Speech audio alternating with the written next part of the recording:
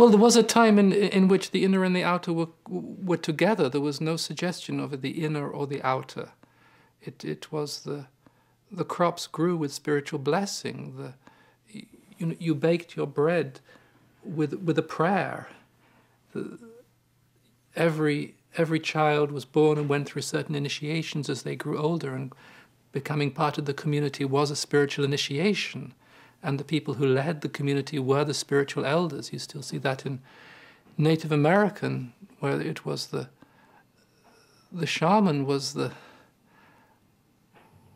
guiding force behind the tribe.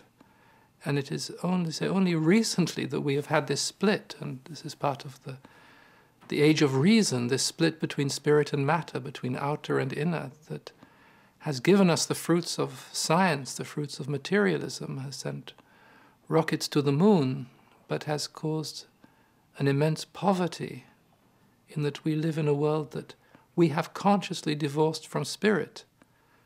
Of course, nothing can really be divorced from spirit, because the mystic knows that the spirit is the foundation of everything, just as the alchemists say there is this light hidden in matter, or the mystic sees the name of God written in every cell of creation. And so we are actually living in a state of consciousness completely at variance with what is real, with what is present, because,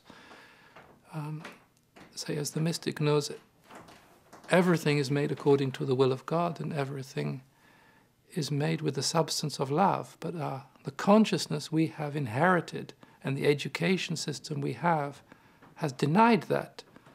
So we build these sandcastles not knowing the tide is going to come in. And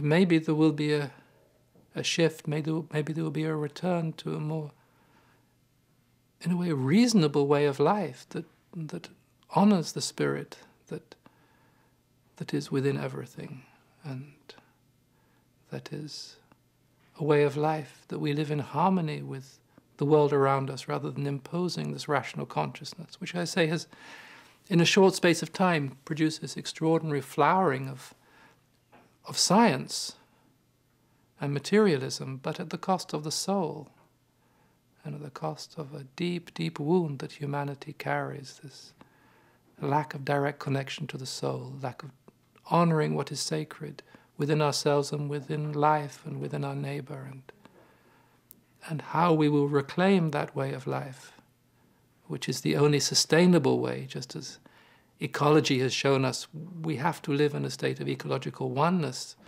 in order to ecologically survive. I would take it even further. We have to live in a state of spiritual oneness in order that our souls survive. But how we are going to make that shift from this very, very divisive world, who say consciousness has become this very, very repressive force, is really